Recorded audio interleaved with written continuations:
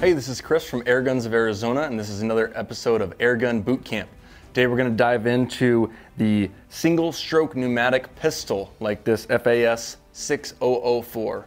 These are absolutely fantastic pistols for shooting target, being self-sufficient, not having to have any CO2 or anything like that. Just the pistol, the pellets, and you're good to go. These are absolutely fantastic little guns. One of the main reasons I like these a lot is because they're very quiet.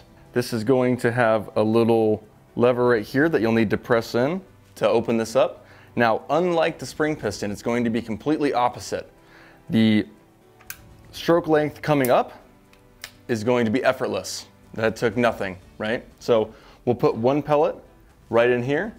And then in this case, the single stroke pneumatic works like shock, right? So when I'm pressing down, it's actually going to have some resistance behind it, and that's what's going to be compressing that air in it. So once I compress the full way, done, I'll have one shot. Generally, these single stroke pneumatics prefer a wad cutting pellet, which is the flat one, versus the Diabolo, which is the domed. So with a pistol like this, it's going to be really great for indoors, and the best part about it is that you're self-sufficient. You need a tin of pellets, and you need this gun, and you're good to go. These do all come with iron sights, so most of the time you'll be using those.